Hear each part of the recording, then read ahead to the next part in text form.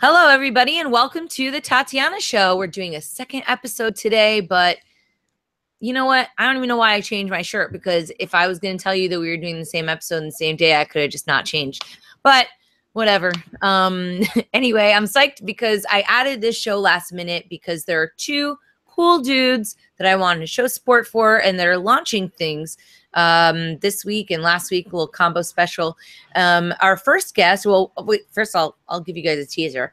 Our two guests today are Travis Irvine and Brian Sovryn. So Brian wrote a book. Travis is a funny bastard, and he made a CD about it. So I'm really looking forward to talking with them both. But first, we're going to bring on Travis. Travis, welcome to the show. Hello, Tatiana. It's nice to see you, not in person, but via Skype. Hello. Yes, well, we seem to have a problem seeing each other in person, but, yeah, you know. The last time I saw you was at your birthday party, or was it? It was probably at a Gary Johnson Libertarian function somewhere. Oh, Orlando? I think it was Orlando.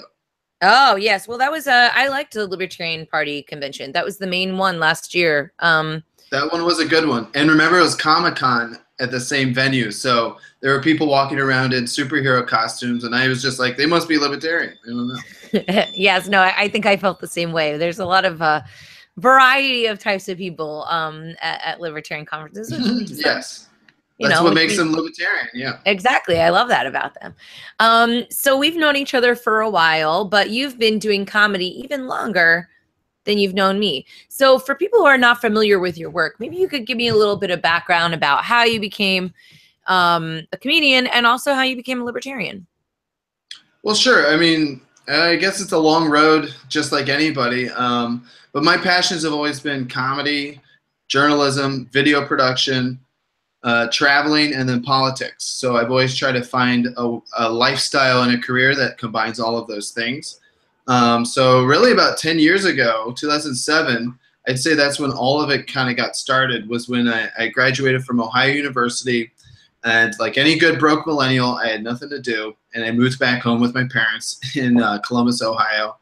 And at that time, I was kind of dabbling in stand-up comedy, but I went to Bonnaroo and saw David Cross and Lewis Black do stand-up comedy for, you know, thousands of people, and I went to the shows over and over, and it was like, all right, that's part of what I want to do. So I started to do stand-up comedy every single week in Columbus, Ohio. That was also the same time that I remember May 2007, a thing called the Ron Paul moment happened in a Republican presidential primary debate, where Ron Paul spoke out and said that he was an anti-war Republican. And I know that was like a moment for a lot of millennials, you know, who are against Iraq war, not necessarily pro-Bush and Cheney, but still kind of conservative in a way. That was a big moment. And, you know, they actually call that the Ron Paul moment, because it was when he finally came out and spoke out against wars and American imperialism and things like that. So I immediately became obsessed with Ron Paul.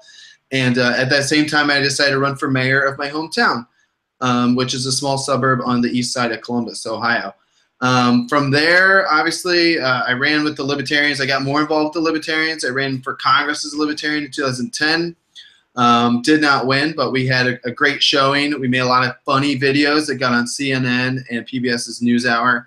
And then in 2012, I graduated from Columbia Journalism School, which is a very left-leaning school, but I was like the token libertarian there. And then that's the year that after I graduated, obviously Gary Johnson's campaign was in full swing. So that's when I joined up and worked on that. That's when I met you, when you did our rally at NYU that year. And I've kind of just kept it up ever since. You know, I've worked for journalism outlets like Huffington Post. I get to blog for them and be the token libertarian there. I worked for The Guardian, did some climate change comedy content there. And then I was at Vice and Viceland last year doing a lot of political content for the 2016 election. But, you know, I've also worked for guys like Roger Stone and James O'Keefe. So I'm just like a political... I'm all over the board. You know, I'm friends with the top advisor to Jill Stein last year. So I kind of like being part of all the political conversations. And at the end of the day, I always kind of bring it back into my comedy. And that's what my comedy album, Guy from Ohio, is all about. It's a combination of all my passions, Ohio, politics, and, you know, some libertarian fun things like drugs and like stuff like that. Yeah, that's got to be a popular one. You know, before we got onto the show, I was wondering, since you've sort of been the token libertarian guy in a lot of leftist organizations and news outlets, how does that feel? Do they give you like kind of guff about it? How do you bring them over into the ideas of freedom? How's that been going in terms of evangelizing to that group? Where do you see the parallels?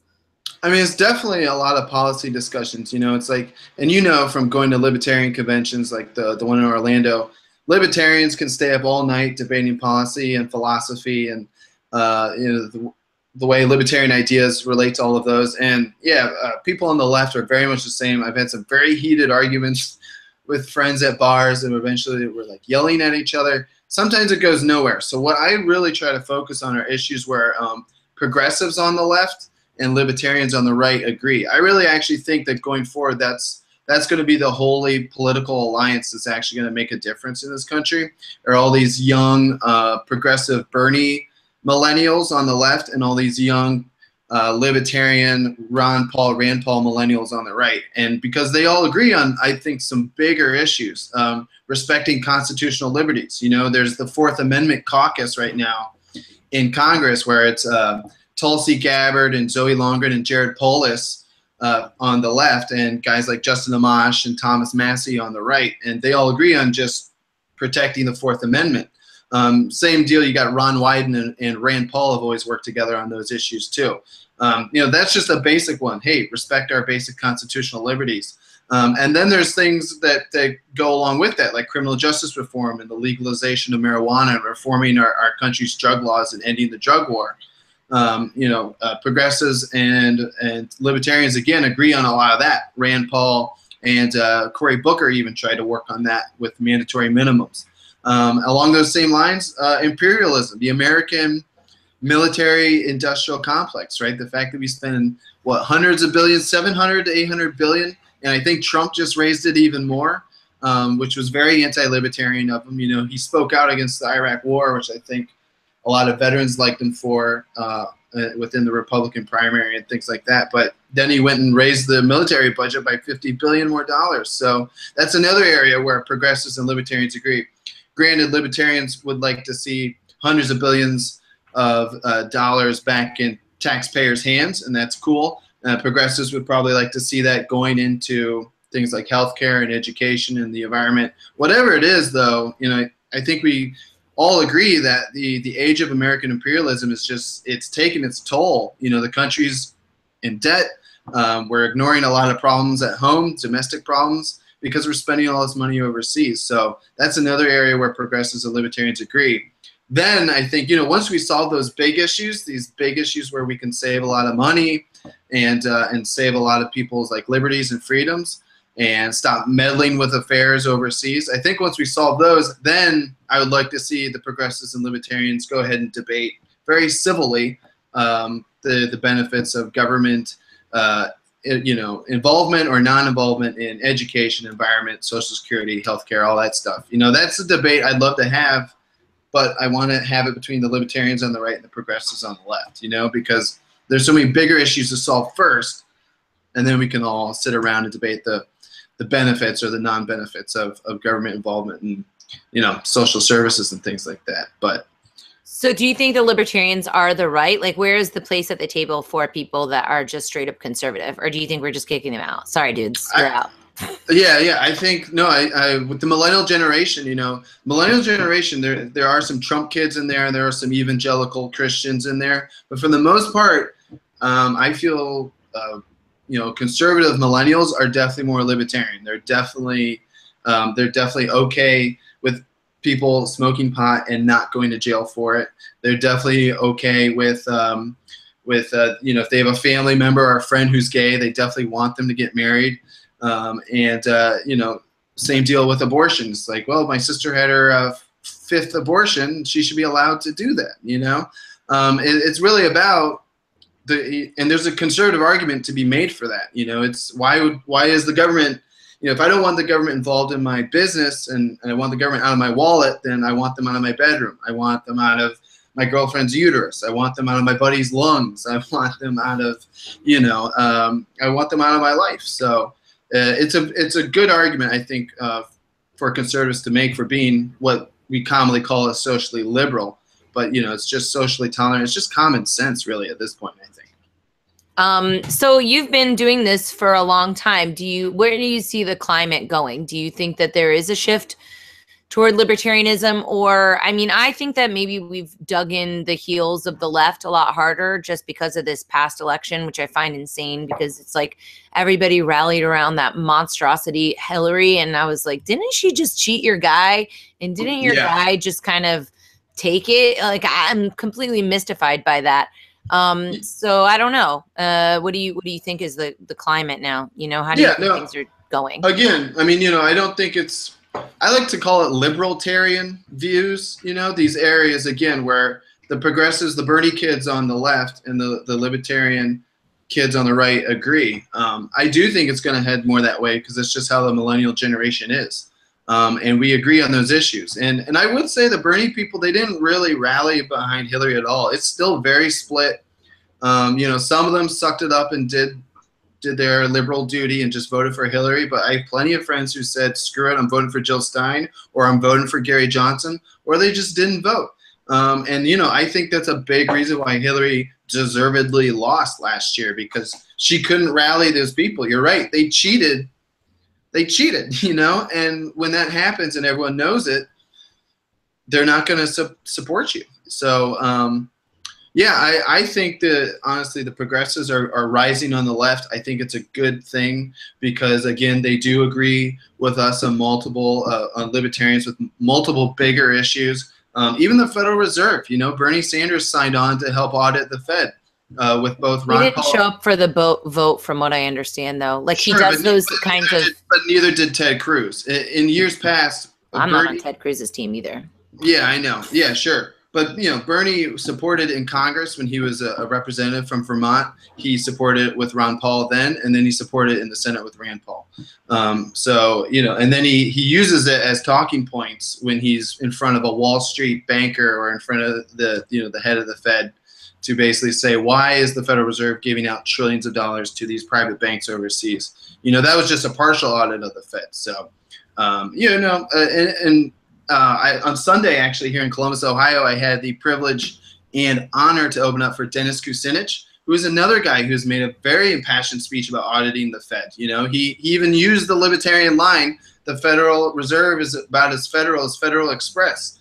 And there's, you know, he does great speeches about that. So I think we got to start ignoring, honestly, especially this millennial generation. We got to stop dividing ourselves into libertarians and progressives. Or if we want to, we can call ourselves that, but we got to start acknowledging on the areas where we agree.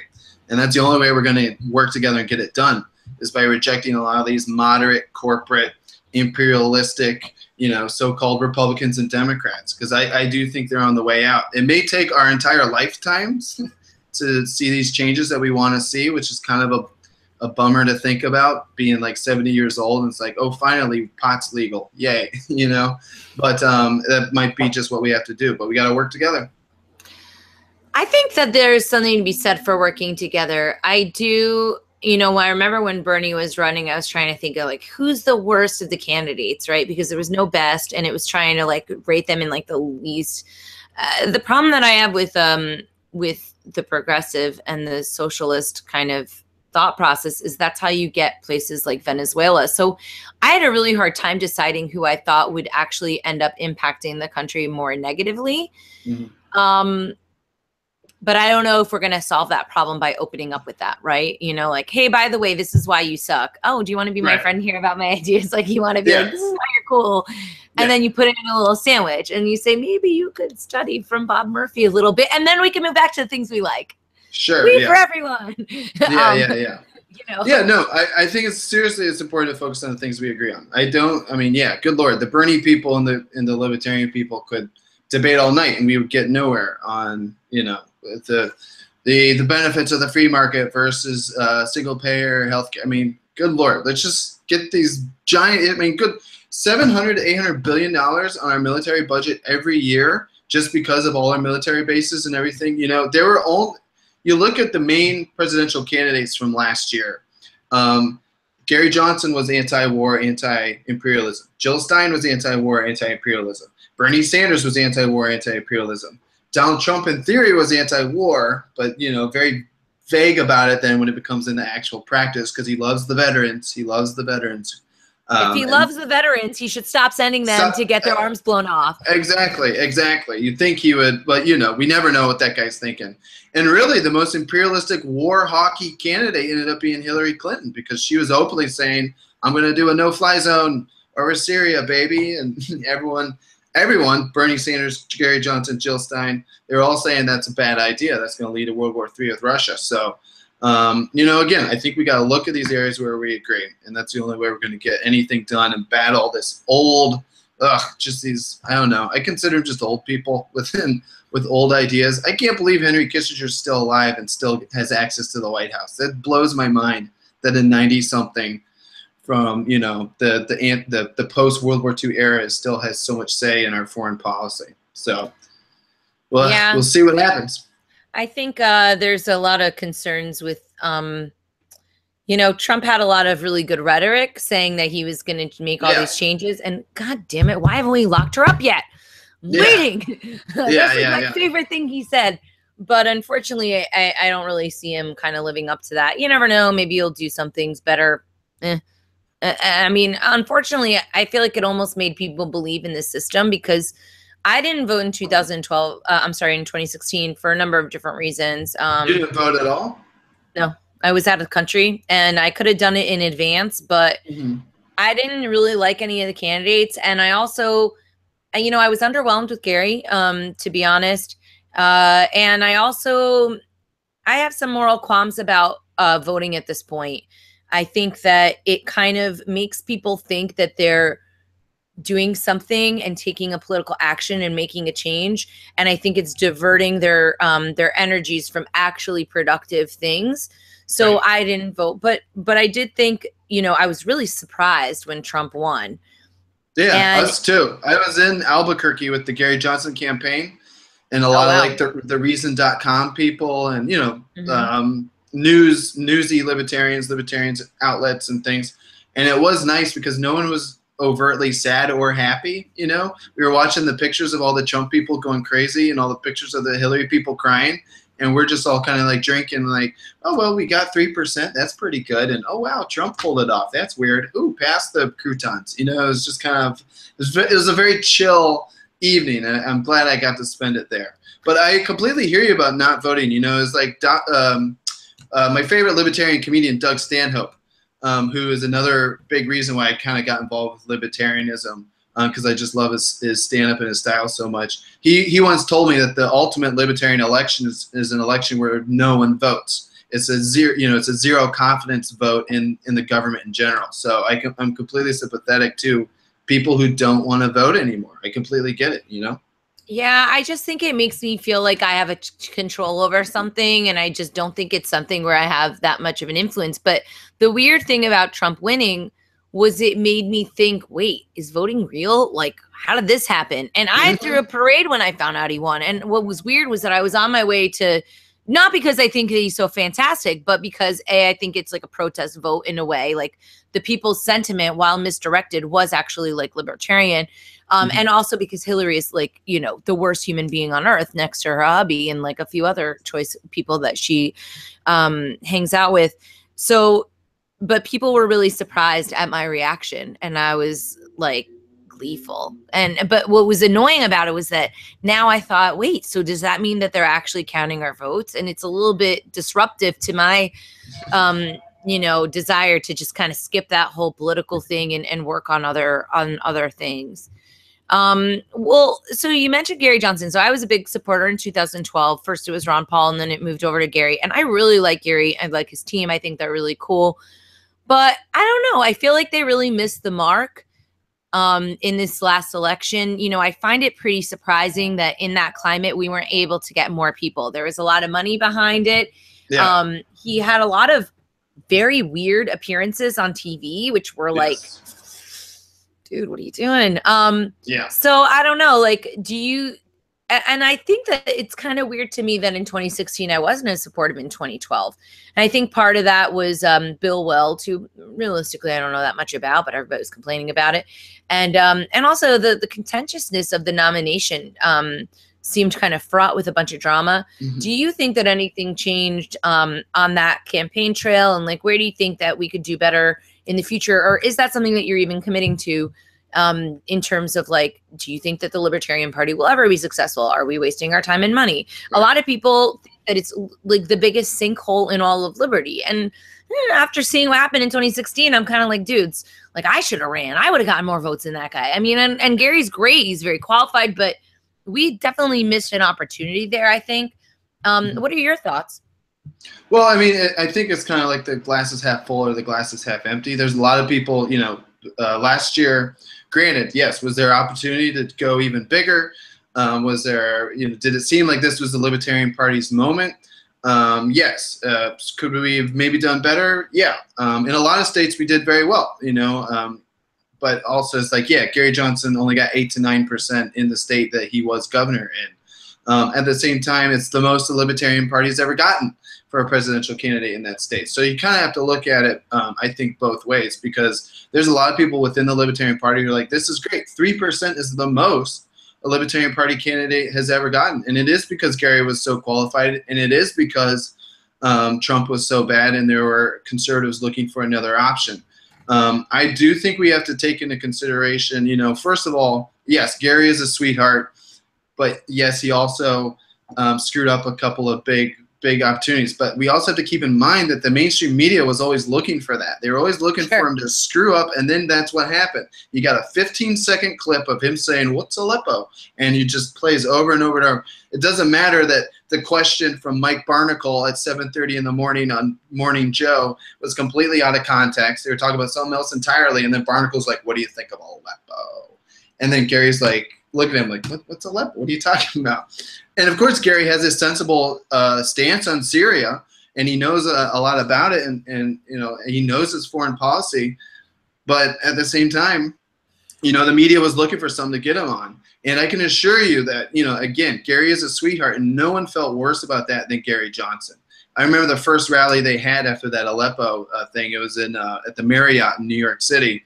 The same weekend as not Freedom Fest, but Liberty Fest in New York City. And I know Austin Peterson was speaking there, and Gary Johnson was having his own thing somewhere else. So I know there's that divide within the Libertarian Party, and we can talk more about that later. But, you know, Gary just, the first thing he said when he came out of this rally was, "I am so sorry about this Aleppo thing." He's like, "You've all been working so hard, and we've got so much money and everything behind us, and then I go and do something stupid like that." And he just apologized, because that's the type of guy Gary is. But I also don't think it's entirely, like, he should have been ready for the media to look for something like that, because you give them something like that, they're going to run with it. We also need to remember that it wasn't just, you know, Trump's campaign that was anti-Gary. It was Hillary's campaign. Hillary's campaign, they were nervous that Gary was going to pull all the Bernie people, so they threw $55 million against Gary. You know, Gary's campaign, I think, raised a total of $15 million or something around there, plus a couple of super PACs here and there with a couple million. But at the end of the day, $55 million from the Hillary people, from the Hillary bots, to just take down Gary. I mean, I don't think they were doing themselves any favors, because, you know, the numbers show that 65% of Republicans were the ones who ended up voting for Gary Johnson. And, you know, if Hillary's people were smart, they would have used $55 million to boost Gary within conservative circles. But they're not smart. It was one of the worst campaigns in American history, worst run campaigns in American history. So, you know, I think we got to keep in mind on what the Libertarians, what their accomplishment, what the Libertarian Party's accomplishments have been in the past, and how this year was a success in many ways. And I think we also need to take into context, you know, what Gary personally was up against. You know, and I always joke too that a lot of people would always ask me, is like, so did Gary really fulfill his promise to stop smoking weed during the campaign? And it's like, you know, I don't know. I think he was smoking a strain called What's Aleppo, and it was so good it made him forget he was running for president sometimes. So, you know, it's hard to say.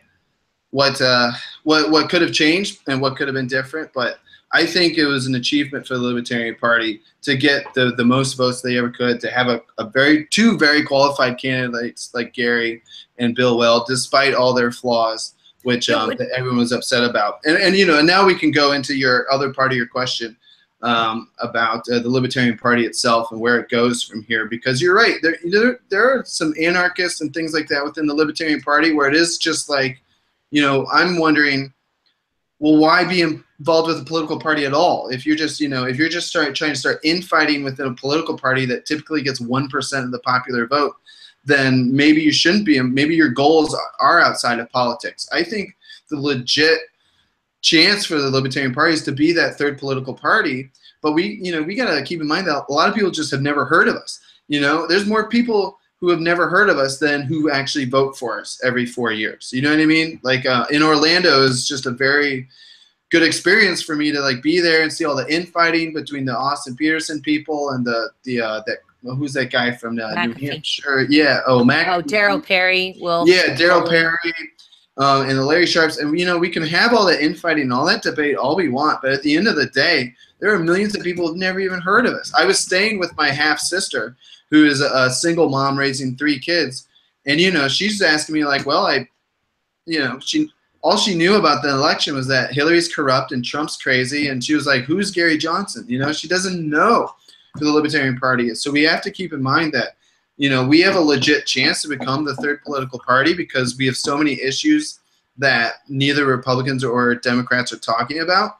But, you know, if we're just going to sit around and talk about whether or not we should have driver's licenses, I mean, like, I get it. It's a good ideological conversation to have, but that's not the thing that people are thinking about right now. You know, if I take a nice general stance, like I was talking to my sister about, like, ending the drug war, she's like, yeah, I have multiple friends who are in jail for possession of drugs or for, you know, getting caught with using drugs, or maybe they were in a bad spot and they're trying to sell drugs and then they get caught and they get thrown in jail and their lives are ruined. That's a thing that actually where the rubber meets the road, where it's a libertarian idea and we can talk to actual people about how it affects them.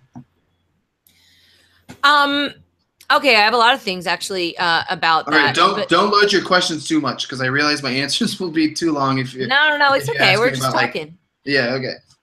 So number one, I wanted to say that, you know, I feel like the Kerry campaign, in addition to being a bit polarizing within the system, was just kind of underwhelming. Like, there's no razzle dazzle, and he's a really nice guy, but he needs to be more like da da da da, you know, like Trump won because he's like a freaking maniac. Right. And in a way, I would have preferred that that McAfee, whatever, got the nomination because they had Judd Weiss and he was making these really powerful videos, and McAfee would have done crazy stuff too. It's like, you want crazy, we got crazy.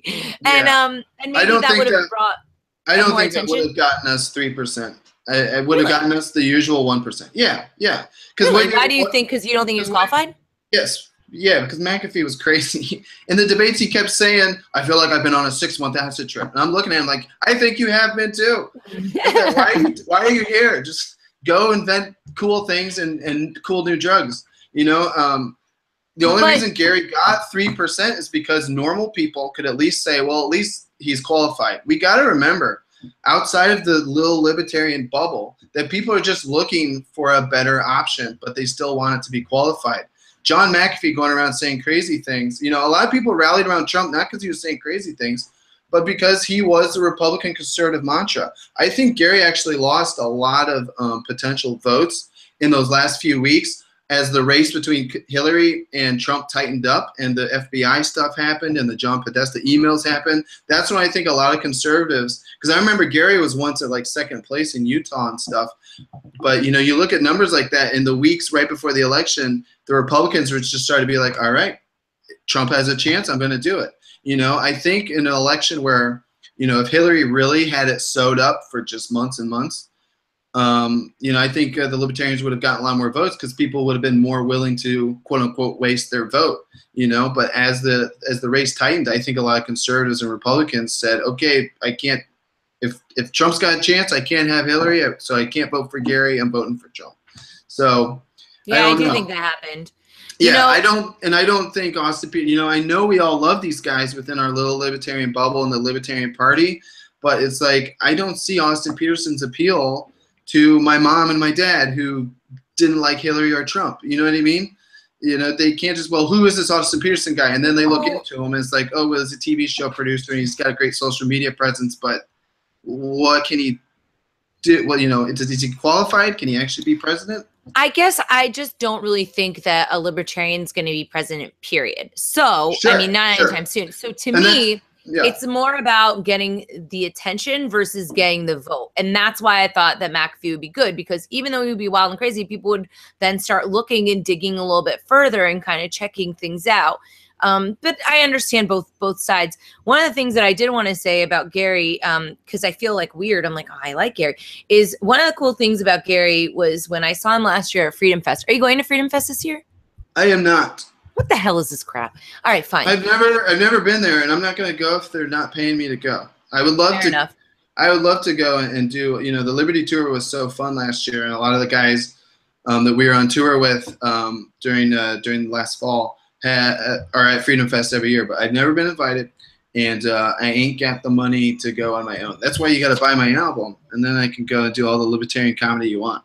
There you go. I like that. I like the plug. So Jeff Berwick was harassing Gary. He came into Gary's nice party and he was like all wasted and disruptive and basically started shit with Gary and started just really being very aggressive with him. And Gary got pretty offended and sort of like stalked off.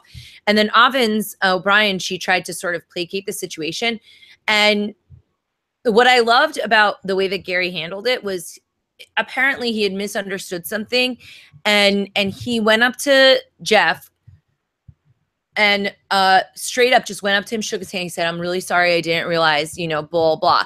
And I loved that he was able to acknowledge something that he did wrong and immediately remedy it. And to me, that is the mark of a good man. Like, that's what I want to see is character. So I really like that side of him. Definitely a little disappointed in 2016. I don't know what's going to happen in 2020. Who knows if we'll even make it there. But either way, I'm really glad that you're doing all this comedy. I think that comedy is sort of like music, right? You kind of get them to laugh, they like you, and then all of a sudden you're like zing, zing, zing, zing, zing. Sort of like George Carlin, for example. I loved watching all of his old stand-up routines.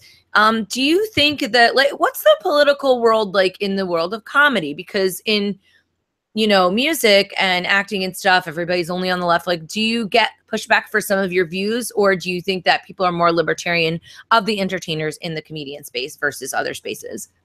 Oh, yeah. I mean, in terms of art forms, I don't think there's any more libertarian art form than stand-up comedy. You look at the battles that Lenny Bruce had to have just on free speech, and same with George Carlin with the 7 words you can't say on television, I mean, the libertarian ideals and comedy ideals, and that's why I love Doug Stanhope so much. They really do overlap because it is about the freedom of expression and the freedom of thought and being allowed to do that publicly. So, that being said, I definitely say, especially living in New York, and you look at the 2 big comedy hubs are New York and LA, and of course those are liberal bastions with a lot of Democrats and people with liberal ideas. So it is kind of weird to see the hypocrisy sometimes, a lot of comedians, right, where it's like, right now, liberal ideology on the PC side has gotten so out of control that comedians can't go do shows on campuses anymore. Like Jerry Seinfeld, Bill Maher. These are like, liberal-leaning comedians, obviously, Bill Maher especially, but he is so pissed that he can't do college campuses anymore. He even goes on his show. He's like, what is up with all these snowflakes, People are chalking Trump's name on college campuses, and everyone's freaking out. So it's a very interesting time, I think, in comedy and politics, and seeing them come together, because it is like, all right, well, there's a lot of left-leaning comedians, but the ideology of the PC left doesn't exactly overlap with the freedom of expression necessary for comedy to thrive. So, I have always liked, opening for you, right, at different libertarian functions, because I feel like that is more my crowd.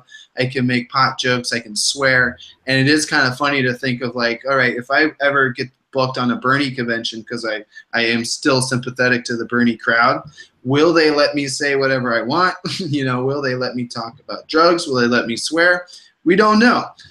So again, I hope the libertarian ideals and the cool progressive kids, I hope they all get to just come together and hang out, and then I will totally do that show. I will say on the Liberty tour last year that we were doing all around the country, we had a lot of Bernie people there. And again, you know, I try to keep my comments pretty general. You know, I talk about like, who here is sick of the war on drugs? Who here is sick of spending hundreds of billions of dollars overseas? Who is sick and tired of the government trying to tell you what you can do with your body? Those are things, if you know, put it in a very general sense, that young progressive Bernie kids and young libertarian kids, all these kids in college that we were talking to, they can all agree. They're like, yeah, I am sick of that. So I always try to keep my comedy and my comments pretty general like that. And I think that's what we got to do, marching all the way to 2020, whether it's with the Libertarian Party or if we got to start a fight within the Republicans or we got to start a fight within the Democrats. I'm all about it, and I'm happy to be on the front lines, and I will be saying whatever the fuck I want, as I do on my hilarious comedy album, Guy from Ohio. So where can people get your hilarious comedy CD? And where are you going to be playing again? Like, are you doing any shows? My friend, he goes to the Comedy Cellar in the city, and he said that Dave Chappelle. God sure. Damn, I missed it. Well, Dave Chappelle has a farm in Ohio, so I love being from Ohio. I love repping Ohio, and it's always so fun for me to remember that Dave Chappelle, who is definitely one of my comedy idols.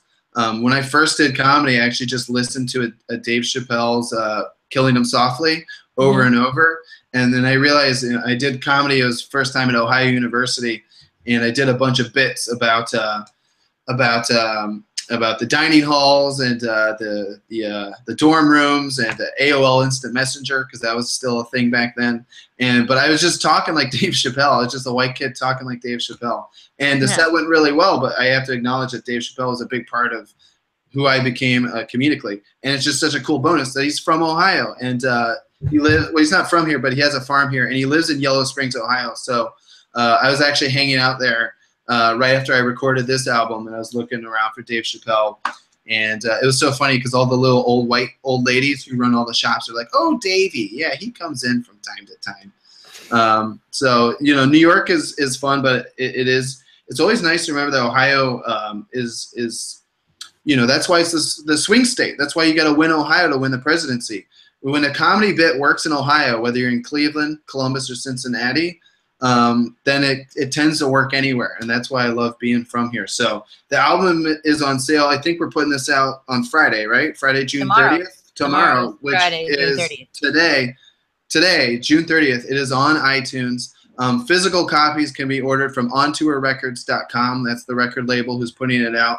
And if you're in Columbus, Ohio, for any reason, we are actually having a party, and you can come get a physical CD. I will sign it for you. I will give you a button that says "Calm Down for Jesus," which is a song that we put on the album too. That's right. I also sing Tatiana. We got to do an album sometime together. I like that idea. Yeah. I think we had an idea of doing a funny album cover one time for you, right? Where you were getting frisked. Wait, what was it? It was you getting frisked by the TSA, and I was going to be one of the TSA people. Oh yeah, that was a cool album cover. I still have to do that album cover, and I was going to call it "For Your Freedoms," and I was going to be getting groped because that's what they said to me at the TSA. I'm like, thanks a lot, Turks. But it would be hot, right? Because people would be like grabbing me and stuff. But I'd also be like, thank you, TSA. Right, and I'd be the guy doing some weird and grabby because I can look like a weird TSA guy. So happy Still happy to do that if you need me to. I have one other question before we go, because we're going to bring on Brian in a couple minutes. Is what did you think of that redheaded chick and the decapitated thing? Kathy Griffin, what did you think of her doing that? Did you think that was appropriate? Like, did you think that comedy should be pushing those boundaries, or do you think that is inciting of violence? What are your thoughts on that? Oh, no, I think Kathy, look, she's a provocateur. She hasn't been funny for a super long time. She just says like racy things and crazy things to get a reaction. And some people within the comedy world do that. And I believe in their right to do that. I also believe in everyone else's right to not like them and to not like that. You know, I don't think she should go to jail for it. I don't think anything like that. But I think as it went. I think she has the right to be crazy provocateur, and I think everyone's got the right to call her whatever they want for doing that. But no, I don't think inciting violence and things like that. At the end of the day, you know, it was an attempt to be funny. I think it failed, but in the attempt, we should allow her to do that and allow her to fail. So that's my stance on it. You know, you can't. That's what's so ironic. It's like the Trump people bitch and moan about the PC left being snowflakes and taking offense, and then something like this happens, and then they turn into the snowflakes and be like, "How dare you do that to my favorite president?" I think that there's a difference between holding a bloody head and saying something mean. I mean, it's not funny though. That's it. You know, it's just I don't know what she was trying to do. She was trying to get a reaction, you know, and she got it, and she also got the negative reaction it deserved. Well, the funniest thing that she did during all of that was her crocodile tears saying, "He broke me. Ugh. He broke me." Ugh. But then I said no. I was like, "You're a horrible actress. You need to go home and find a new job." Oh, she's definitely a terrible actress. Yeah, probably a terrible person too. I kind of liked her for a while, but I don't know. I'm just like the world of entertainment is so stifled right now. It's very frustrating. But I'm glad that you're breaking boundaries. I'm serious. We got to hang out. I always have such a great time talking with you, and I really respect your work. So I'll be sure to pick up the new album, and yeah, where do I get it one more time? What's your website? It's on iTunes right now. Guy from Ohio. If you go to, it's available as of today, Friday, June 30th. You can get it on iTunes. There'll be also clips on Sirius Radio and Pandora and all that stuff, because the record label is handling that. If you want to order a physical copy, it's on tourrecords.com. I can send that link to you guys so you can publish we'll put it in the show notes. But like, I want to buy it directly from you, so then you get all the money. Oh, well, that's what's nice is I get 300 units, and they're already in my possession, and I get to keep all of the profits from that. So, well, you still have. So if I buy them here, do I get that? If I buy them on Tour Records, okay, cool. I'm gonna pick one of those. You and I we both have August birthdays, right? We're both Leos. Is that? Oh, maybe we need to do a dual birthday. When's your birthday? Mine's the 11th. Mine's the 2nd. So maybe we can do like a big old libertarian shindig on the 7th. And we can have like a big old, we can both sell our CDs and all that fun stuff. I really like that idea. Actually, our next guest, Brian Sovryn, and his beautiful, hyper intelligent, wonderful Stephanie Murphy are thinking about coming down to New York for my birthday. So I'll start working on that, because I haven't even done a CD release party yet. So maybe we could do a dual thing. It's a little bit short notice, but we've got 4 or 5 weeks. So we'll talk about that offline, and then hopefully our New York buds will be able to join us too. But thanks so much for coming on the show. Everybody, make sure you support Travis. Get his new CD. It's out right now. Well, it'll be out in iTunes, and then blah, blah, blah. Listen to the show notes and get some more info. And thanks so much for joining us today. Thank you, Tatiana. Always good to see you. Absolutely. Take care. And now, ladies and gentlemen, I present to you the Golden Stallion. I think that is his name. It is his name, but you know, I know him just as Brian Sovryn, with the cool Sovryn Superman shirt. What's going on, my friend? You look like you're in a basement, like with like all like tech stuff around you, like wires. Yeah, this is the dungeon. Absolutely. Oh, okay. Oh, I've heard about this dungeon. I heard you have like crazy workout equipment, and then you just have like it looks like now seeing it, you've got like a bunch of like techie stuff. Oh yeah.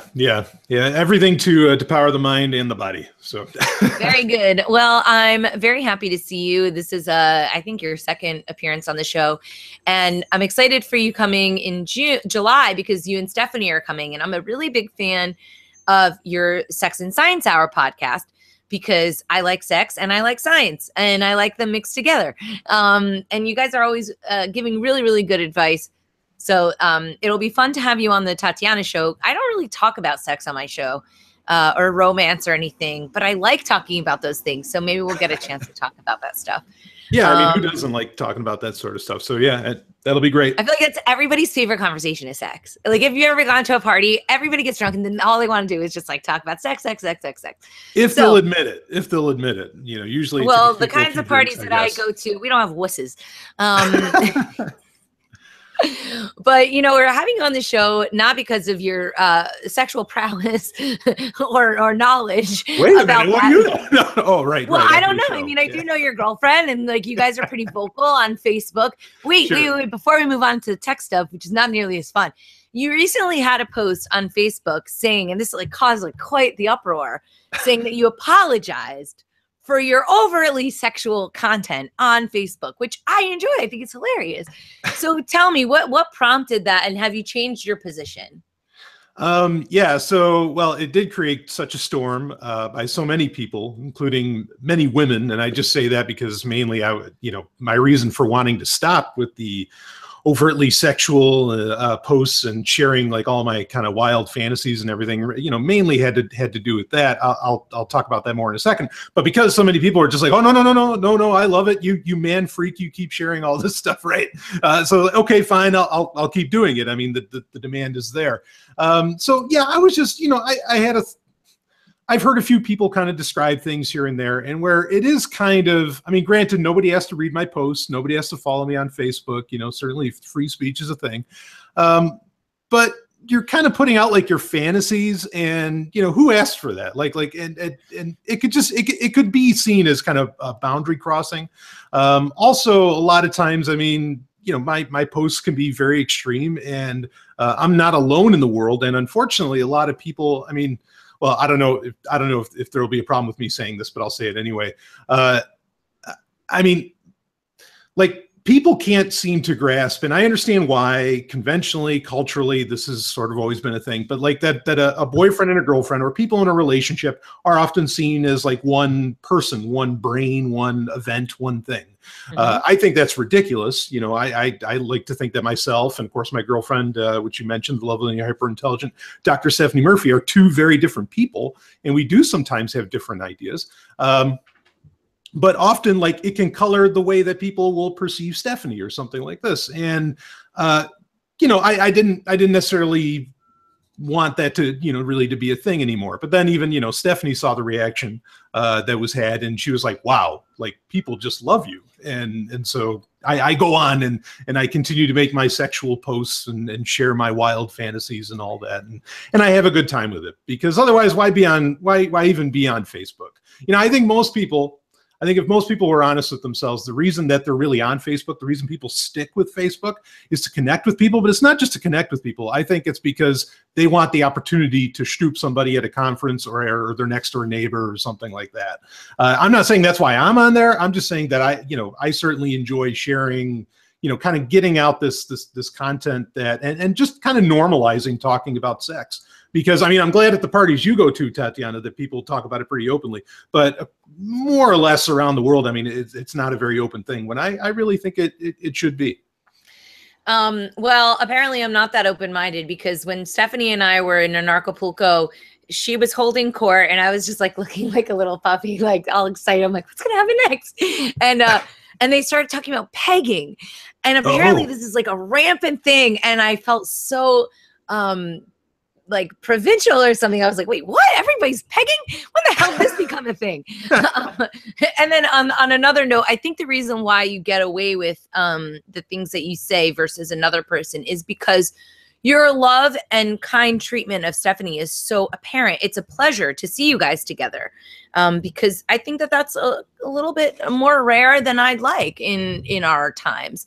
So I think I appreciate that. Knowing that there's that like love and respect, and then you could say like crazy outlandish things and it's okay, because there seems to be this really quite admirable interpersonal relationship right there. And like you guys talk a lot about like poly things.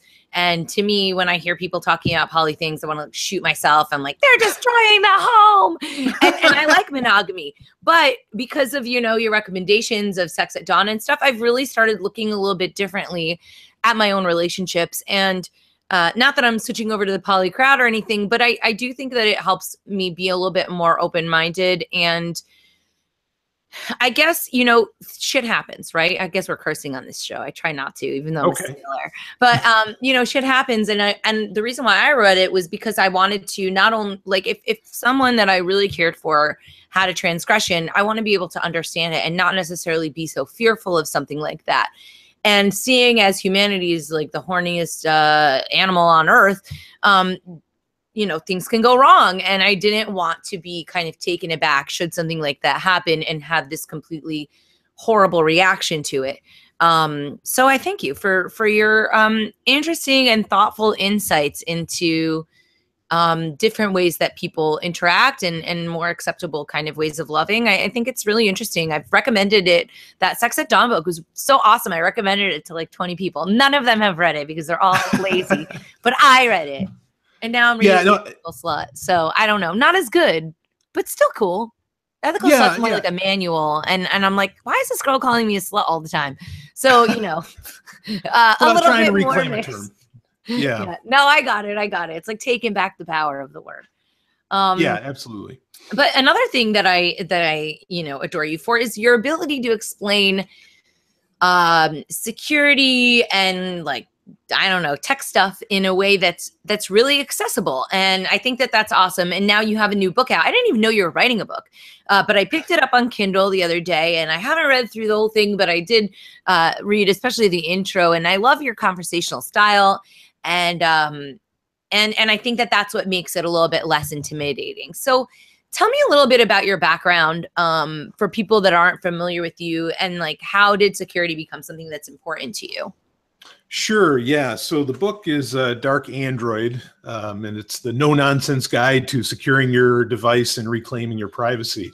As far as my background in the entire security space, cybersecurity space, I guess more particularly, I mean, I've always had computers around me, like ever since I was born in 1981, and really I can't remember a time where there just wasn't a computer in the house. So computers have always been a part of my life.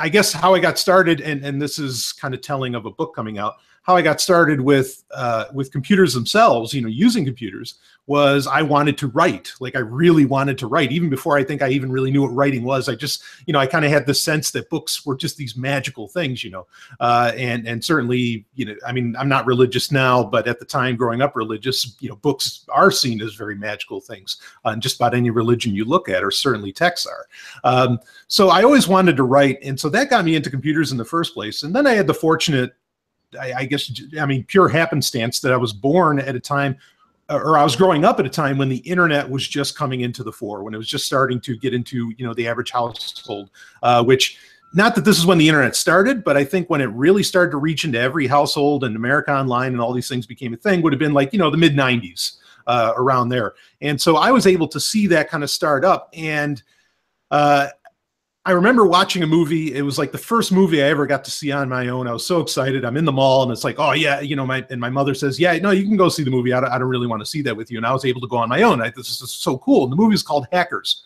Now, the movie Hackers is positively ridiculous. It has like no real showing of anything. I shouldn't add it to my things to watch. Well, I mean, it's cool to watch. Like, it's still a cool movie. I still love the movie, but yeah, it's ridiculous. Like how it shows hacking, you know, quote unquote, is very what they call like cinemagenic, where it's meant to look good on screen, meant to look exciting. It looks nothing like what actual hacking would ever look like.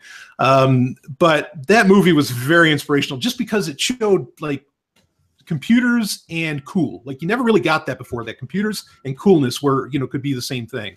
And so that was really inspirational to me. And then you just, you know, you watch that, and then the internet comes on, you know, you end up getting the internet, and then you start looking, you know, myself, I started looking into, okay, what is this whole thing about? Like what is this cool factor that I saw in this movie and whatever? And so eventually it led to me, you know, getting involved with various cypherpunk communities in the late 90s. And what's a cypherpunk? I saw that on your thing and it sounds so hip, and I've heard it before, but how would you describe that movement? What is it? Sure. So cypherpunk, it's an old term, and cypher is cyberpunk? Not cyber. Cyber's different. So cyber. Is there a difference? Oh yeah. Oh, so, what's the difference? Sure. So I'll explain that quick. So, and it's funny because I put it in my intros, and like everybody says cyberpunk, and I'm like, well, I'm okay with that too. But so cypherpunk is a completely like real. It's not fictional at all. Cipher meaning like encryption. So you're punk, like you're kind of hip and cool about encryption. And this is a term that's been around really since the internet started. Cyberpunk, on the other hand, generally is seen as like a fictional genre, like a subgenre of science fiction, like the works of William Gibson, who, Neuromancer, or you could think of like movies like Blade Runner. Those would be cyberpunk. But cypherpunk is a totally, real thing. And it was particularly that term was used a lot in the late 90s to reference people. And it's still used now. I mean, technically the Bitcoin community is cypherpunk because, it has to do with encryption and doing cool shit or really deep shit with it. So that's cypherpunk. That's kind of the community I got into. It's very, very anarchistic at the time. One could even use the term libertarian if you wanted to. But unfortunately, the more political, if there is a political stance to cypherpunk, didn't stick with me because in 2002, I ended up joining the U.S. Army. Unfortunately, I'm not proud of the fact. But in the U.S. Army is also another area where I kind of earned my chops, shall we say, in the tech world and cybersecurity and all of that. But that was a short stint, thankfully, and got out of that, and then ended up working for quite a few different tech companies after that fact. All of which had to either I'd be programming or eventually I'd even get into like sales and all stuff because I could talk that lingo with people. So that's kind of my whole background. And some of the tech companies did contracts with McDonald's, so very serious, cybersecurity aspects that fortunately I was able to parlay just a few years later, starting in 2012 with my podcast Sovryn Tech, and where I could talk to people, and try and break it down to the bare bones to where everybody can understand why they need why they need to care about cybersecurity and what they can do about cybersecurity. What do you think is going on right now with the U.S. government and their security? It seems like they keep losing information like a bunch of dopes. And do you know Gary Malevsky? Is that Snoop Wall? Gary Malevsky? Yeah, Snoop Wall, Gary. Yeah, I'm aware of him, yeah.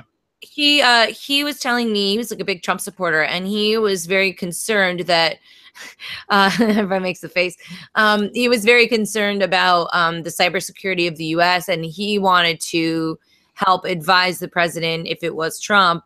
I guess he would advise both, but he wanted to advise on how to manage that. Do you think that the security systems for the United States in terms of like our computer stuff is all messed up? Or can you tell that I know nothing about technology? Like computers, are they gonna break and stuff? Well, tell me. Okay. So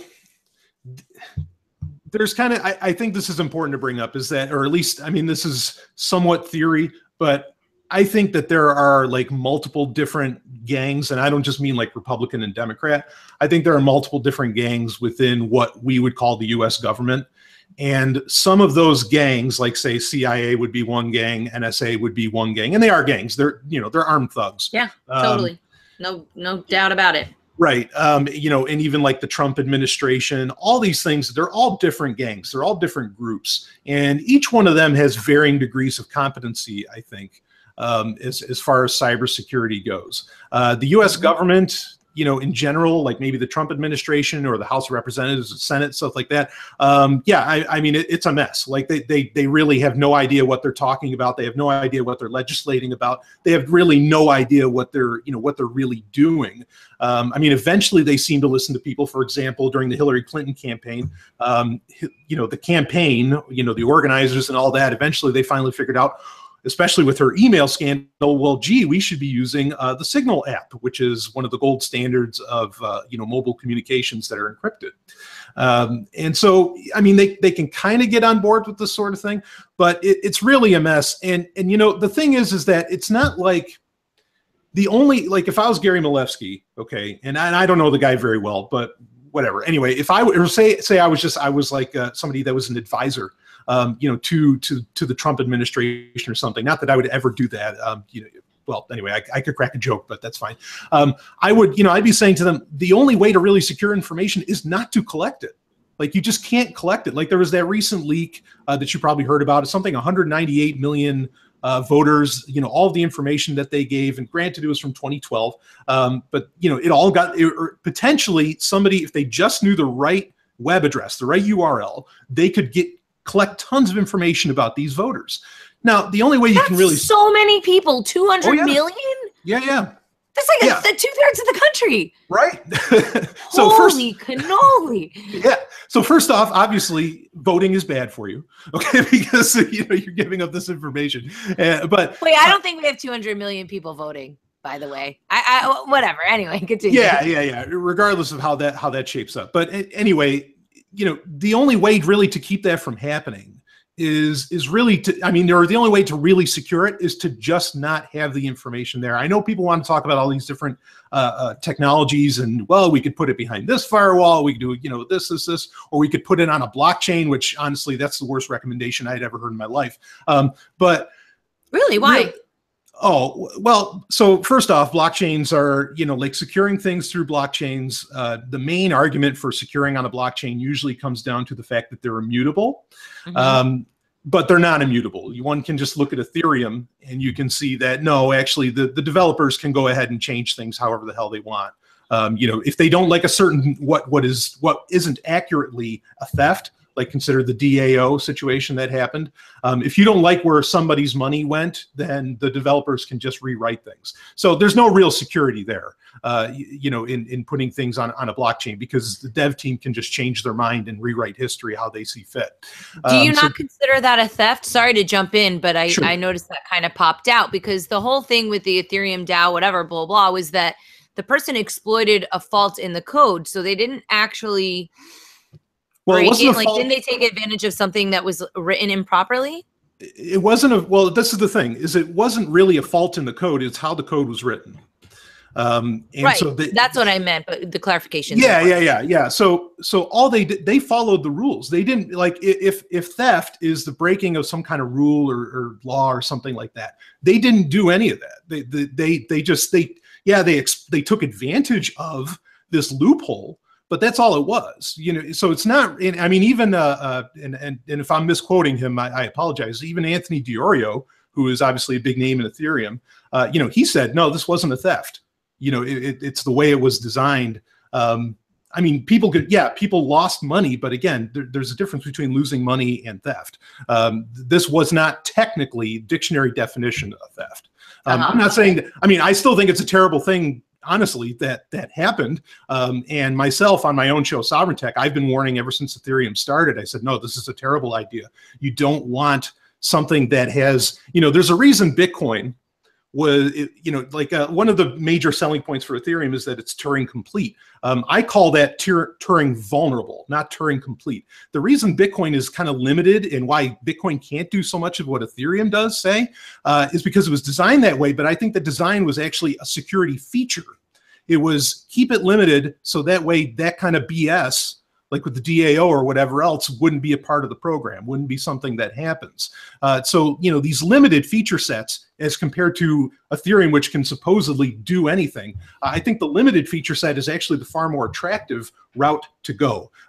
You know, you don't want this rampant ability to do anything, you know, on there. I mean, you want to be able to do that, but you should be kind of separating it to where there's like multiple, say, if you're doing it with blockchain technology, you want multiple blockchains that could each one does a different thing. You don't just want one blockchain that can do it all, because that's a central point of failure. I mean, and you can see that too. Also, like, did you see the story where there was like a fake news site that said Vitalik Buterin died? Yeah, I heard about this. Right. So that happens. And the Ethereum price tanks. I mean, it was tanking for other reasons as well, but that was certainly like a huge nosedive. That's a problem when a technology relies, like a technology's value seems to completely rely upon a single individual's, you know, whether or not they're alive or dead. I mean, that's, you know, I mean, like Satoshi Nakamoto, the best thing that Satoshi, whoever, whatever that is, you know, did was completely walk away from Bitcoin, because now Bitcoin can survive on its own merits. That's where with Ethereum, I don't know. I'm not sure that it can survive on its own merits. Can it exist without the Church of Vitalik? It's kind of it's a very scary, prospect. And so wanting to take technologies like that and toss them onto everything else that we do, say with government and voter collection and all this different stuff, I'm very skeptical of doing a lot of that. Yeah, that sounds a little bit intimidating. Are there cryptocurrencies other than Bitcoin that you like to recommend? Because I've been thinking about diversifying lately, and you've been giving me a little bit of advice on what you think has some legs. You tell me, what do you think is exciting right now in the crypto space? Sure. So Zcash definitely. I know what you're going to say. Yeah. I knew it. I see it coming. I got to have Paige on the show to talk about it. Let's write that down. Yeah, absolutely. She's great. But yeah, Zcash is definitely kind of on the top of my list and mainly because, and I'll mention a couple others, but mainly because it really does do something that Bitcoin doesn't do, that Bitcoin could have done, because originally Zcash is based off the concept of zero knowledge proofs, which just in layman's terms means you can't see where a transaction is going, et cetera, et cetera. You don't know what the money's doing. How is that a proof of something happening if you can't tell what happened? Well, it's a proof because you can prove that this anonymous transaction occurred, but you have no knowledge of what the transaction was. So, okay. And that's really like, and I love the fact that it has the term cash in it instead of coin, because when you think of cash, I mean, cash is one of the ultimate anonymous monies. There's serial numbers on it and all that. I understand that. But I mean, certainly cash gets used for, if the argument is against cryptocurrencies, well, people just use it to buy drugs. Well, newsflash, most drugs in the world are bought with the US dollar. Are you going to ban that? Of course not. But I like that factor. I like the fact that, that there's this anonymous money, because I think for money to really be totally valid, you should be able to spend it privately. But I mean, originally, this concept of zero knowledge proofs was supposed to be, or was being offered as it was at the time, it was called Zero Coin, to be baked into Bitcoin. And I've always been very conspiratorial over the fact that nobody ever wanted to do that, like that the development team for Bitcoin wasn't interested in making that happen. So I'm glad that it exists in some form now, because it is such a brilliant idea, and that is Zcash. So that one's certainly exciting to me. We have to have Zuko on. I met him. He's so cool. We hung out in Argentina. And I never did that either. I'm getting all these good show ideas. Thanks. Yeah. No, Zuko's a good guy too. So can normal people use Zcash? Like, I'm handicapped when it comes to this stuff. Tell me, how do I use Zcash? Sure. So Zcash, here's kind of one of the challenges with Zcash, is that there's not a lot of the Zcash, the company that develops Zcash, which is like the Zcash Electric Company or something. It's a really cool name. They don't spend a whole ton of time working on the user interface. They don't spend time really working on wallets or anything like that. They work on the client. They work on zero knowledge proofs. I think this is very smart of them. They put the bulk of their, as I understand it, the bulk of their development time and team working on making like the core code really great. Okay, but everything else that gets done with Zcash, the community has to step up to do that. And so right now, a lot of like wallets and all these things and all these like more practical ways to use Zcash are still being largely developed. And understand Zcash has only been, I don't even think it's been out for a year, right. As far as like its official release. So I don't think that's so much of a bad thing. But Jack's wallet can accept it, but you want to be careful with Jack's. Why? Why do I want to be careful with Jack's? So with the Jack's wallet, recently there was the exploit, the supposed hack, and the supposed theft of a lot of Ethereum out of a Jack's wallet. It is not proven that the problem was actually the Jack's wallet, this exploit that's about to be described. There is the ability within the Jack's wallet to supposedly within, like, if you are connected, if say I'm the malicious actor, I'm the hacker. I don't like to use that term for somebody that does bad things. I think hackers are heroes. But let's say I'm the hacker. I'm trying to get some Ethereum that's on your Jack's wallet. All I need to do, and I make that sound simple. It's really not that simple. But I need to be on the network that your machine is connected to, your device is connected to, that has your Jack's wallet. And within 20 seconds of me, and I'm oversimplifying, within 20 seconds of that, I could get into your Jack's wallet and I could cause a transfer of whatever you happen to have in that Jaxx wallet to, you know, other addresses, and then potentially I could do a theft. Now, that's not, it sounds very simple. That's a little harder to do than most people, you know, really think. And there might even be ways to mitigate that by like requiring a PIN number to transfer away from your wallet in Jaxx. But the Jaxx development team themselves have been saying, please only use Jaxx as a hot wallet, meaning, you know, don't put crazy amounts of money inside of this. And that until in the future, when they come up with like second factor authentication modes and methods for Jaxx to just continue to use it as a hot wallet. And it's unfortunate because Jaxx is, you know, talking about Zcash, it's like one of the only mainstream wallets that allows for holding Zcash, that has a Zcash wallet built into it. Granted, it's what, I mean, Zcash kind of has like two different wallet types. They have what's called transparent, which means it's not encrypted. And then they have shielded, which means it is encrypted. The Jaxx wallet can only do transparent, you know, transactions and have a transparent wallet. But it's a shame because I think a lot of people, the way that they get their hands on a lot of altcoins, a lot of these other cryptocurrencies outside of Bitcoin, is by using the Jaxx wallet because it is so, you know, it's so cross-platform. They have it for any device, and it can accept so many different currencies. But yeah, right now, the warning from the Jaxx team themselves is only use it as a hot wallet. Do not use it to store, you know, anything. Yeah, but I can't keep my Zcash anywhere. Where am I going to keep it? Well, so that's the thing. Now there's you're like, sorry, nowhere. Yeah, no. So okay, so there's actually, I think his name's David Mercer. He's actually I really appreciate his development work. And he, you know, he's independent, and he's just, for the love of Zcash, he's made Zcash for Mac, which I think is at Zcash, the number 4 Mac.com. And then he's also made Zcash for Win, same thing, Zcash number 4 Win.com.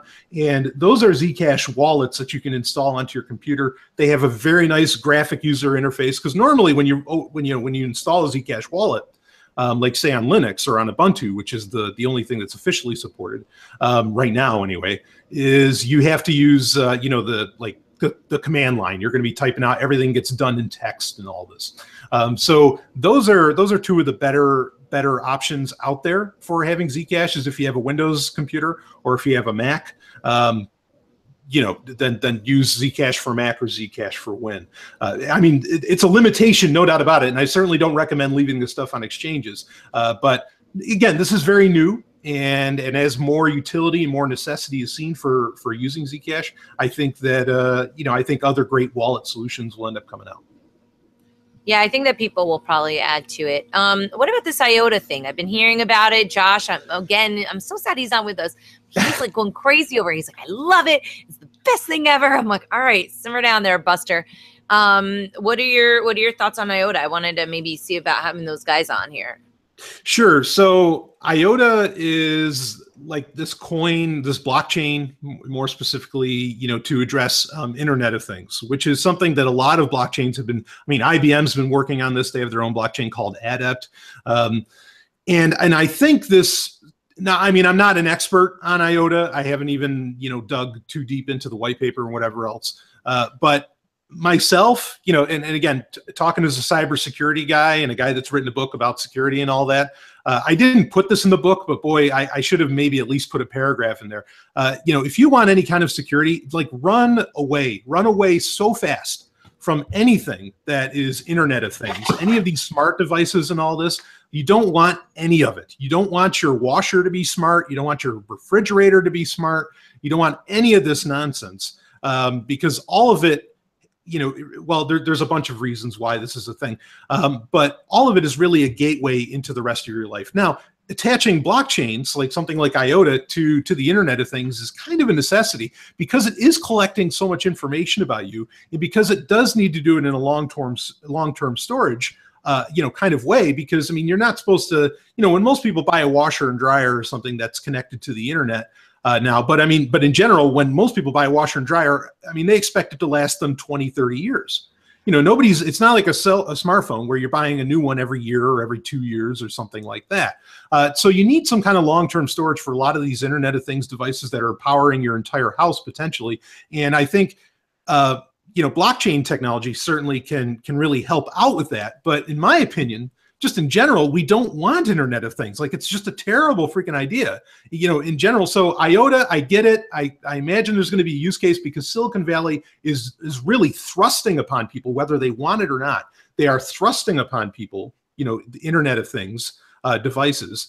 So, you know, it helps the NSA, they're little buddies. Exactly, right. Yeah, well, you hit it. I mean, that, you know, so I think that's why IOTA is so exciting, because I think a lot of people see Internet of Things to be like just like it's just going to be a part of life and there's nothing you can do about it. Just like today, you know, try and buy a TV that doesn't connect to the internet now. It's nearly impossible. You know, you have to buy a computer monitor pretty much. You can't even buy just a stock TV anymore. They all come with Roku built in, or Amazon, you know, the Fire TV or something, or even Android TV or whatever they'll have built into it. It's nearly impossible. So this is really being put on you. So I agree that blockchain can be used to kind of secure that, but the whole market category, in my opinion, just shouldn't exist. And it's just like it's one of the worst ideas in human history. But oh, that's well. That's quite a statement. Should I be afraid of my Fitbit that I just got? It's probably an Internet of Things monster of some kind. I mean, my phone's spying on me all day long. Can I know how many steps I did? Well, that's the I mean, that actually you brought up a great point. I mean, and that is that anybody that has these concerns over privacy and all that, if you have a smartphone with you, I mean, it's just a block of sensors, some odd 20 to 30 sensors, depending upon your phone, that's tracking everything you do pretty much at all times. I mean, there's a reason that, you know, they're fairly large milliampere batteries inside of them run out so quickly, and it's because it's collecting and sending so much information about you. So that's certainly a concern. But I mean, like with a Fitbit, so the unique thing where I would argue maybe against a Fitbit and not so much against a smartphone. Fitbits have been used in a lot of these health trackers in general. You know, they have been used in the court of law, either to prove or disprove a case. And it's bad because I think even like Fitbit data it's already been proven that it's not a good sleep tracker at all. In fact, it can't tell the difference between whether or not you're sleeping or if you're at the local, you know, discotheque or something, you know, doing a dance. So, I mean, they're really inefficient, but then at the same time, like, you know, the government considers them valid data to be used against you in a court of law. I mean, whether it's to prove your innocence or to prove somebody's guilt, you know, giving more avenues for the government really to point fingers at you in any way, shape, or form, I think is a very scary idea. So yeah, I don't wear a Fitbit. I mean, I do wear a watch, but it's not a smart watch at all or anything. But yeah, I mean, so that's something to consider. But you're crushing my hopes and dreams, Brian. I hate you. I don't care what you have to say. You know, I heard that Sex and Science Hour episode about how Fitbits and like these walking trackers, they don't even do anything, but they make me feel like I'm a good person. They make me want to like move. So I like it. I like knowing what my heart rate is. You know, I do some jumping jacks. I'm like, oh man, it's at 132. Come on, girl, keep going. Like, even if it's an illusion, but now knowing that they're being used in a court of law, I mean, well, I mean, at the same time, whatever makes you feel good. You know, I mean, I'm an absolute hedonist. I am all about I hate the government. I don't want them spying on me. That doesn't make me feel good. I have like two sides of myself. It's like the cookie monster and then the vegetable monster. They're like fighting each other. And it's like the same thing. I hate the government, but I love my Fitbit. Damn it. Yeah. So how do I keep, I'm on an iPhone, and your book is for Android. So am I screwed or what? Should I just switch over? Because I bought, what do you call it? Like a Galaxy at one point. I wanted to blow it up myself. I was very, very angry. I didn't like it. I wanted to throw it out my window and like terrorize it. And then I returned it. So what's the story? Do I need to get off the iPhone? Am I totally screwed? And also, I don't want to spend 4 hours learning how to secure my phone. Like, I don't want to be a computer programmer. I just want to use my Signal and then have that be my happy place and then call it a day. Sure. What do I do? So, okay. So first off, like, I mean, my book, Dark Android, a lot of what's in it and the explanations, as well as some of the app recommendations, are just as valid for iOS as they are for Android. It's a book with a lot of screenshots. So, and those screenshots, you know, address Android, and that's why it made sense really to title it for Android. But I think anybody with any kind of mobile device, be it a tablet or whatever, really could take advantage of what's in there, like talking about Signal, talking about PGP and how PGP works. In fact, I had some very kind people say that they felt that I explained PGP, you know, like the best they've ever heard an explanation for it, which I'm really honored by that. But a lot of these different technologies, they all exist within the book. You don't have to leave iOS because honestly, with a lot of the leaks, you have the Vault 7 leaks, what we found out from Snowden. I mean, all these different things that happen. Really, you find out that Apple is actually doing a hell of a job as far as security goes. I mean, and at least with their own devices. One could make different arguments about their software that they offer on other platforms, but Apple really does do as good a job as any company can. So I don't think you really have to switch away from Apple at all, unless you really want to get like really knee deep and having a lot of control over what you do. I mean, Apple still collects everything about you, and it's just a matter of really trusting. Do you trust Apple that much? To some degree, I mean that kind of comes down to the whole argument around privacy. Is can you even have privacy? But then at some point you're trusting some company. And so which company do you trust the most? Like that's almost what the argument could come down to. And my book starts off with, in Dark Android, it actually starts off with turning off so many of the collections that Google makes, of you, how much data it collects about you, your history, and all of these different things. Because, certainly I would trust if, somebody had to really pin me down about it, I would trust Apple way before I would trust Google. I mean, just in a heartbeat. So that's kind of how the book starts. I mean, you're kind of winning if you have Apple in a way, because you don't really have to have a Google account in that case, as to where I have to start off with my book with, okay, you have a Google account. Here's how we turn everything off in this Google account. And the book itself is designed for really, I mean, so Sovryn Tech, my show, I like to think it's designed for everybody, but I understand there's different levels of technical knowledge, obviously. Some people are at the high level, say they're a 10. And then there's people who are like at a 1, My book is definitely designed for, 1 being the least technically knowledgeable. My book is designed for maybe like the 1 to the 5s. This is for really everybody. And even if you're like in the 5 to 10s, like you're a really knowledgeable tech person, it might be good to get a, brush up on the basics. Or there's other things that I describe in there that maybe, people just, even the tech savvy didn't know about. So I break down all of that, what apps to use, how they work, why you want this privacy. And I talk about quite a bit, like, using different browsers, getting away from that, like using Firefox. It's one of the most, I have a whole chapter on using Firefox on Android. And why? Because Firefox is bad or Firefox is great? Because it's great. Now, Firefox is not great. I'm on Chrome right now on my, wait, time out. Before we move on, I'm on my MacBook. Yep. I'm on Chrome. Should I be hanging out on Firefox? No. So yeah, so this is kind of a point that, no. Yeah, this is kind of the point I bring up in the book. Well, two things. One is, I mean, just for to fully surround the subject, Firefox, come the end of 2017 on desktop, is going to be a completely different browser. Like they're changing it from the ground up. So might not be the best time to be jumping on Firefox on desktop anyway. But regardless, right now, speaking right now, Firefox is not the greatest experience on a desktop. It just isn't.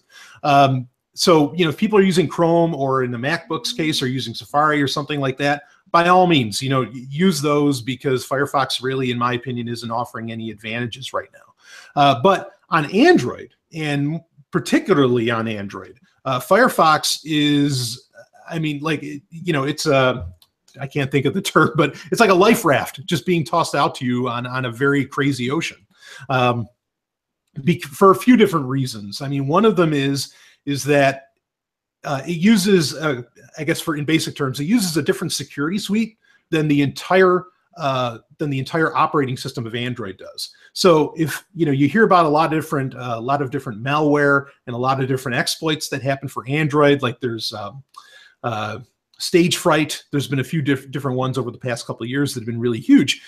If you used Firefox, Firefox would have actually been separated from being affected by stage fright and some of these other exploits. So, I mean, just on a security angle, it's a far superior web browser to use. Also, it has extensions, which you probably use on Chrome, it's like an ad blocker and things like this, which Android doesn't offer natively. iOS does now offer like ad blockers. And I think ad blockers are so important, because a lot of malware gets sent to people because of ads, and I know a lot of people have concerns over, oh, I don't want to use, I don't want to use an ad blocker because then my favorite news organizations can't get paid. And I say the same thing every time that argument comes up. That is their problem. That is that news site's, that is that website's problem to figure out how they get paid. That is not your problem. Your only problem is to make sure that you're secure, that you're using best practices and that your devices are secure.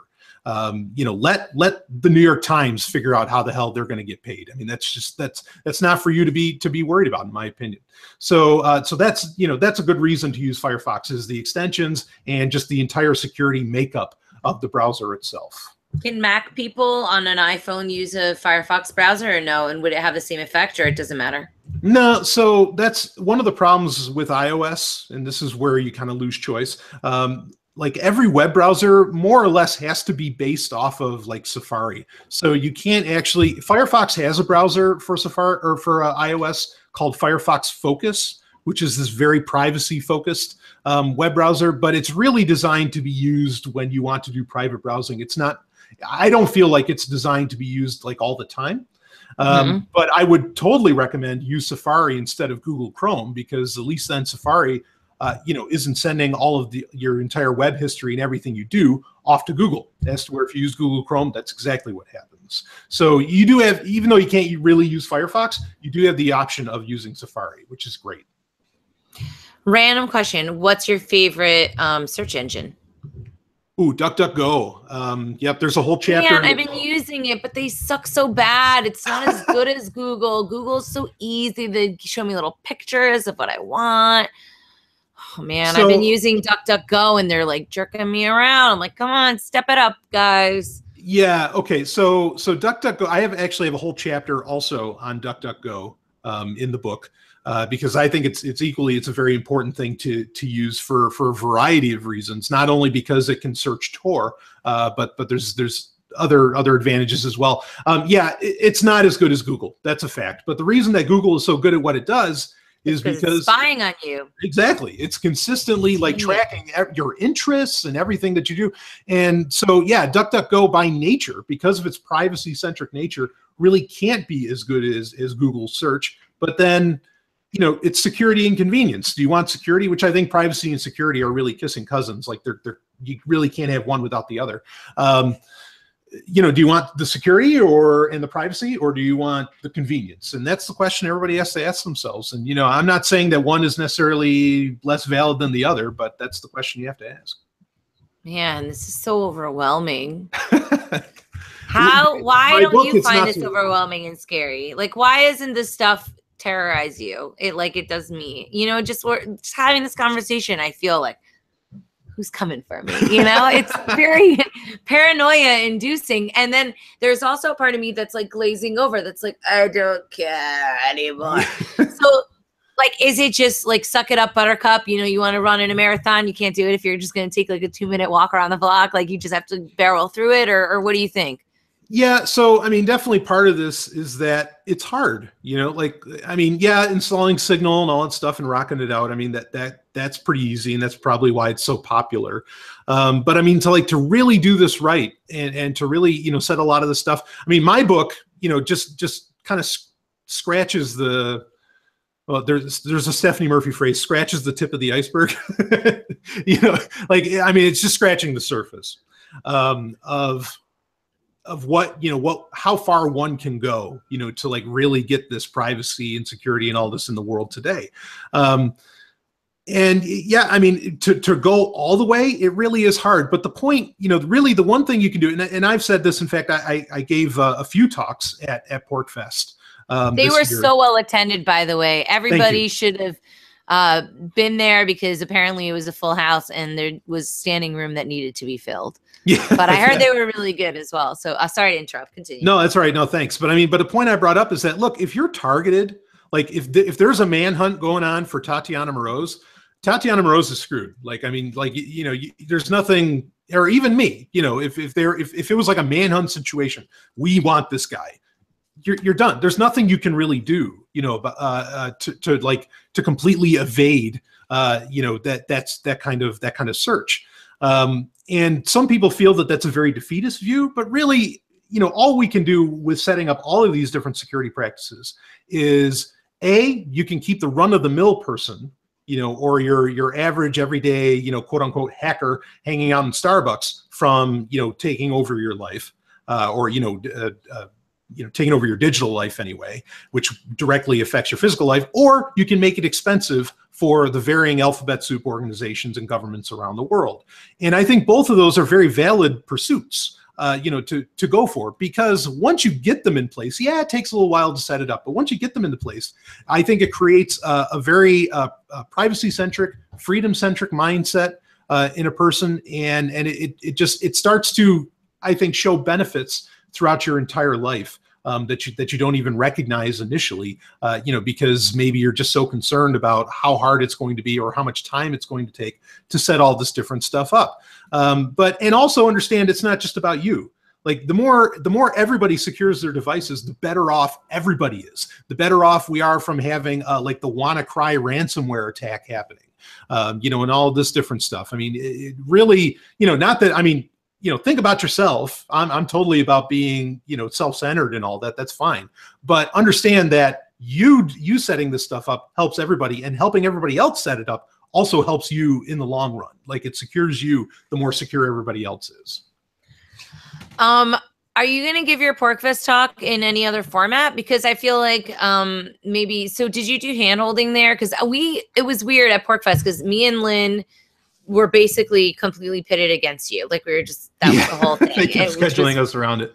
Yeah, which was frustrating because I really wanted to see your talk because I think you like walked people through and Paige Peterson helped you, and or do I have a completely wrong story on this? Well, so there was like a third talk that I gave that was supposed to be a workshop after my main talk. It ended up not, your description of what it was supposed to be is accurate. But okay.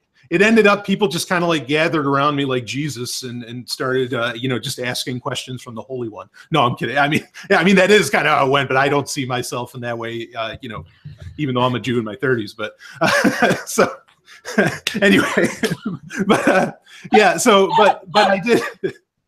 Yeah, I use that joke all the time. So I was waiting ever since I was a kid. I'm ready. I'm happy willing participate. Anyway, continue. Yeah, ever since I was a kid, I was like, all right, when I get in my 30s, I can say I'm that 30-year-old Jew telling people what to do. No, I'm kidding. But but anyway, two of my talks, I didn't record because I thought it was going to be a workshop, right? So I didn't record that one, but I did independent recordings of both of my other talks. One of them, which was a talk on mesh networking, which is an important technological development. I did that with Paige Peterson and Ryan Taylor, and I had my cool peeps. Yeah, just some of the best in the world. Woo! And then I had my main talk. In both of those, if you become a patron of Sovryn Tech on Patreon, which you can just go to sovryntech.com to become a patron, and it's only like $1 a month. That's all I ask. If people want to do more, that's great. But I have put both of those talks up there on Patreon, but you got to be a patron to get access to them. So, I am a patron. You are. So you can check it out. I got to go and look at it. Oh, cool. All right. Well, I like that. I think either you should do a workshop course, like as like a companion piece to the book. Mm-hmm. Wait, are you guys doing an audiobook to your? Yeah, I will be doing an audiobook of Dark Android. The only thing is it's going to be, because it is a lot of screenshots, I think it's going to end up kind of weird, but I agree. I'm going to make it work. Well, you know what the other alternative would be is like, I think that if you did your workshop as a video class, like I would pay to attend that class. Not only could you give it away for free, which would be very nice, but like I actually think that you could have people pay to do some sort of a course. So what's on the horizon? Is anything like that on the horizon? I heard rumbles of another book. What's the plan? Yeah, so doing like a video course for Dark Android is something I've actually I've thought about for some time. Part of the problem, like admittedly, this book is valid right now, and honestly, a lot of what's in it will really be valid for all time, based upon what it describes. But these like mobile, there's a new version of Android every year. And security itself is always a moving target, especially cybersecurity. It's a moving target almost by the second. So this is a book where new versions are really going to probably have to come out every year. And that's why it's Dark Android 2017 edition, because I know there's going to have to be updates because there's going to be things that change. Sure. So the amount of time it takes to produce a video and all that, it's very tough, I think, to keep that timely and what subject matter to stick into. So it's something I'm thinking about, but you know, like it takes a lot of thought. I think there's a reason that really nobody else has done it, because it is such a, it's something tough to keep current and to keep valid. As to where a book, you can refresh. Go ahead. Well, could you do some sort of like a 3-minute PGP, 3 minutes on this or 3 minutes on that, or is that not is that not realistic? No, I think something like that. Also, it probably takes longer than 3 minutes. Will be hard. Yeah. But anyway, I think it's great. You know, we were going to do a little security brush up with me, but I think maybe I'll read the book, and then this way, even though it'll be painful and annoying, at least it'll be coming from you, which is not as painful and annoying. Like, to me, anything technologically related, unless I'm thinking of it in terms of creative application, makes me fall asleep within seconds. Like, it's forget Ambien. This is what I go to. But I do think that you have an entertaining way to talk about it. And I think that it brings a certain sense of security and empowerment once you do take the time to learn this stuff. And then you can kind of go out and evangelize and get more of your friends and family to kind of pay attention to this, because it can be very devastating. You know, I've had friends lose, you know, oodles and oodles of Bitcoins, and it is miserable. And, you know, when Lynn had that hack, holy cannoli, that was horrible. I mean, they went through hell, that family, and it was so difficult to get things back online. I mean, it was quite terrifying. So I really recommend everybody get your book, Dark Android 2017 version. Do you have any other words for everybody? Because I was also going to say maybe people should check out your podcast, Sovryn Tech. And Sex and Science Hour is on a break right now, right? Yeah, I think we'll be back this week, but I don't have 100% control of Sex and Science Hour like I do with Sovryn Tech. So Sovryn Tech comes out every Saturday. New episode, 2 hours at least. Some of them have been a lot longer because there's so many crazy things going on in the tech world today. But yeah, I mean, and as far as the Dark Android book, like, I mean, even if a person is averse to reading and all that, the pictures come up very quickly. Like my introduction, in fact, I made it a point. I made it just for people like you, Tatiana, where the introduction is 1 page. And like that's why I like that. Yeah, no. Well, it actually doesn't come up on 1 page. It comes up over several on the way that I'm reading it. But short, it was sweet. It didn't scare me. It had some jokes, had your wonderful, charming personality. So I really applaud your work. I'm a big fan. And I don't know, I'm really glad that you come on, and we'll see you in July. Hopefully Josh will be able to join us, and maybe even in August with Travis. I'm getting right on that. As soon as we get off this call, I'm going to be like, all right, when am I doing this party? Yeah. So thanks very much for coming on. I wanted to give a quick shout out to our sponsors, libertycraze.com. I haven't talked about them yet. They made my new t-shirts. It's my friend Dana. He has a, shirt thing going on, Liberty Craze, CRAZE.com. And I wanted to give them a little bit of support as they've shown me support. The BitcoinCPA.com. Kirk is the man. He puts up with my horrible accounting skills. CryptoCompare.com. They give lots of information that I just usually source from Brian. FreeRoss.org, you could click on their Amazon link. Sex and Science Hour, they also have an Amazon link. So if you want to buy something dirty, that's where you go. And a little piece of that action goes to Brian and Steph. Sovryn Tech, of course, we're giving them some love. Vaultoro, Josh, I love you, buddy. Come back to the show. Gold and Bitcoin combined in one masterpiece at Vaultoro.com. My own sites, cryptomediahub.com. I do advertising and marketing consulting in the space. We help with events and different things like that. Beautycounter.com, where I'm getting my makeup from. I guess you go to /Tatiana Moroz. If you want to get some cool makeup, try out some stuff, and support me, you can go there. And of course, I don't know why I leave this last, but TatianaMoroz.com, where you can get my new record, Keep the Faith. And we'll be, I got to start singing on this show, just like doing some random.